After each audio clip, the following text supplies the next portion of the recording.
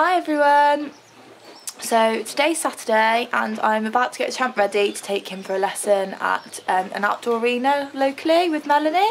I was going to take him to Mel's, but he's really well behaved in the indoor and I feel like I need to put myself out of my comfort zone and take him to an outdoor where he's going to be really distracted and potentially be a bit naughty. Hey mate! So yeah, so Champ's kind of biggest downfall at the moment, or not downfall, but weakness is that he's really easily distracted by things and he gets very overexcited when he sees other horses. So we're gonna stop avoiding the situation and put myself in it and just try my best to be confident, ride the best I can and hopefully have a good time. So fingers crossed. I'm not expecting too much. We may have some issues, we may not, but I'm open-minded and let's see what he's like.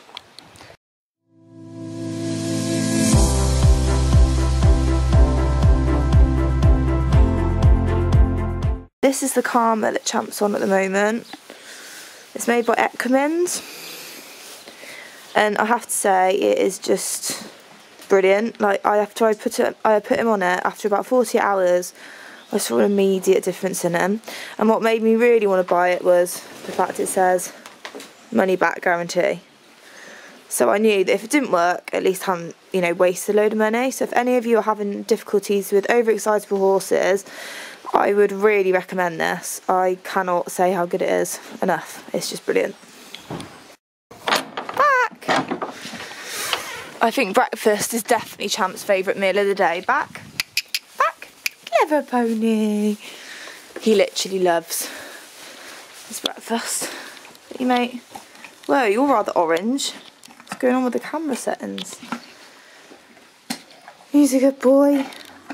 I'll let him chill out for a bit and then we'll let him clean my tack and then I'll get him ready.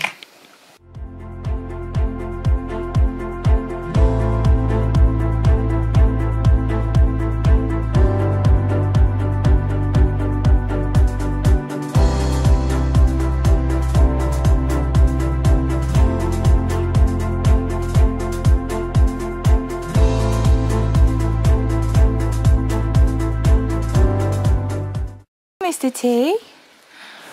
This is Dad's new boy, Teabag as we call him. He's very muddy. He's very nosy whenever I do hay nets. He's always been nosy. Aren't you? Hello, beautiful boy. And he nods his head all the time because he's a dude. Do you want a carrot? Yeah. Oh, yummy. Good boy. Hello, should we get you ready? Oh, say hello to everyone. Good boy. In a good mood. Do you want a lick? No, he's just in a nip. No nipping. No nipping.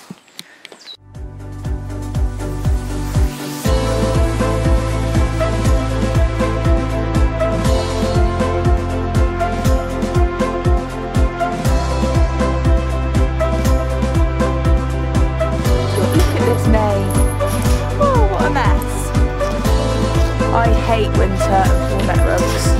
Because you get a bald patch. It isn't fun, is it? Bring on hair growth, Champy. Oh, he's so beautiful.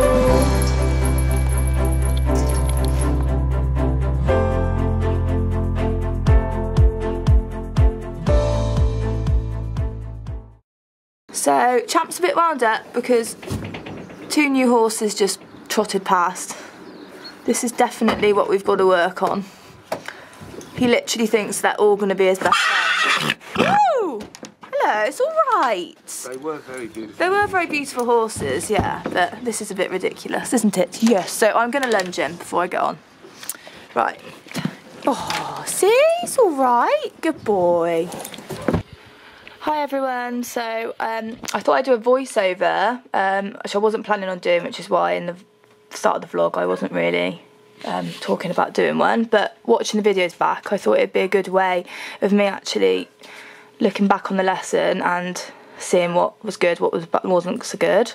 I had to lunge him for about 20 minutes until he was a lot calmer. because when he came off the box he was extremely excited, and as he's been a bit cheeky recently, I just thought better safe than sorry. And just I didn't put that much video of walking because it just gets a bit boring. I didn't want it to be half an hour long. But when I first got on him, he was a bit bored walking, so we got him into trot pretty soon, because that's when he can misbehave if he's got too much time to think. He was very, very tense at first in trot, so we did lots of walk to trot transitions. And I was just working on having a more consistent contact, because I've got the tendency to kind of give him the rein when he's pulling and chomping at the bit and being fussy. But Melanie says, you know, you've got to be consistent, not grey, and he's giving black and white signals. He's still very tense in the trot here, and he actually felt really behind my leg, and as you can see now he just drifts to the outside, totally ignoring my left leg. That's fine, he's a young horse, he's allowed to be a bit naughty sometimes. I just kept trying to correct him and be as even as possible in my contact and in my legs. His walk is actually a lot better than that usually when he's relaxed. He looks a bit choppy there. But yeah, he was just generally very, very like tense and uptight, which is why I think we're going to stick with going out to hire some arenas rather than go to shows, because we've got all this to work on. So that transition I felt was quite good. He came off my leg really well, but he's still really short through his neck, still very tense. And he's over bending to the inside, which is why he's drifting to the outside. So I'm really trying to use my inside leg to outside hand, but he's completely ignoring me. So then pop into canter, because Champ gets very bored in walk and trot. He loves cantering, as you can see. He's so expressive in his canter, but he's also he's quite weak in his canter, and he kind of masks that from his big, powerful back end. So we did some transitions to try and get him to relax, and his trot felt immediately better even after he'd had a canter. Still tense. Another nice transition. Now, as you can see, I'm actually struggling to sit this. Like, my natural instinct is to lean forward and get off his back, which is what I always do, which is the wrong thing, because he's actually just like, okay, if I bounce around like that, she'll get off my back and then I can just do what I like. But we need to teach him to actually work properly. So Melanie was saying, sit on your bum, and when he bucks, I just need to keep sitting on my bum rather than just getting into 2-point position, which is my natural thing. Yeah, he's being a bit cheeky there, completely ignoring my aid, but I managed to get him going a lot better after that. I cut quite a lot of it out, because otherwise we'd be here all day. But this feels a lot better. I'm being more free through my hips, whereas before I was very rigid. It's a lot harder to sit than it looks. Like, I'm trying to do lots of exercises at home to try and strengthen my core muscles, but that felt a lot better. And then, as you can see now, he's a lot more relaxed in the trot, actually starting to see a bit of a rhythm rather than just rushing. And he's slightly less fussy in the mouth, still not great, but work in progress. And nice walk, and then he rushes back into trot, because that's he just anticipates going forward. All this horse wants to do is keep going.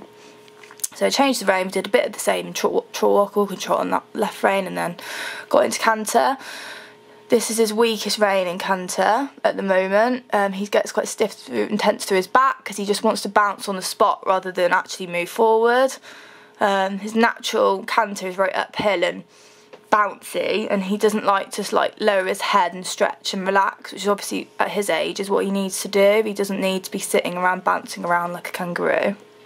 He loves being a kangaroo. So yeah, we did pretty much the same on this rein as we did on the right, but it was a lot harder work because he finds it much more difficult, so I was having to really use my seat. He broke back into trot, but I'm not gonna cry about it. That happens with young horses. And the trot already feels 10 times better. He's lengthening his neck, and just the stride feels a lot less fixed and it's more relaxed, and that feels a lot better. He's relaxing more. And then this canter feels a lot better, and then he finds it a bit difficult, so he fights me, but I just support him a bit, use my hips, or try to, because that's my foible at the moment. And this starts feeling a lot nicer there. That felt much better. I turned my head and said to Mal, that was an instant change. He lowered his head, worked through his back, and then I thought, leave it on a good note. Really good. And that trot feels so much better than it did at the beginning. So come back on the right rein. He decided this corner he wanted to go into canter, which got a bit arsey about, but we just ignore it. I stayed on my berm, I didn't lean forward like I usually do and just give him the rein. So Mel being there really helped me with that, because that's what I usually do, I just give him the rein. It's just like this awful habit I've got. So this trot's feeling much better. He's still quite fussy in the mouth, but as I say, we're going to look into that and get his teeth checked again. And then I gave him a little tap of the whip then, so he's just saying, go away mum, thanks, just because he felt a bit behind the leg. But this overall is feeling much better. And yeah, I feel like after about half an hour, 40 minutes into the lesson, he really kind of relaxed and started feeling more supple and less tense, less interested in what was going on around him. And then this bit of trot felt really good as well. And then he does get the occasional, oh, I'm not sure whether I want to do what you're asking me to do, but he's a stallion as well, so he's allowed to be a bit opinionated. And I was really pleased with the next bit of trot into the corner, because I'm usually awful at corners. I actually used my corner. I was quite impressed with that. And then he fights me again a bit, but that's fine. We're working on this.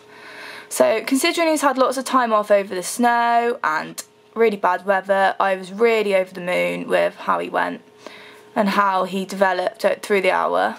And that corner I was really pleased with. It felt lovely. As you can see, I'm smiling going, oh my god, I rode a corner. Anyway, so yeah, we're going to come back to walk, and we left it at that, as I felt like I'd really got a good tune out of him. So yeah, thank you for watching. Lunch. Subway salad for me, polos for the boy. Just waiting for the pop a pair to pay for the fuel. Yeah, he was a very good boy, all things considered, weren't you? Yes. Hey, Dad. Aww. Oh, beautiful boy. Oh, what a good boy. Would you like some jammy dodge? I think he would. Oh, boy.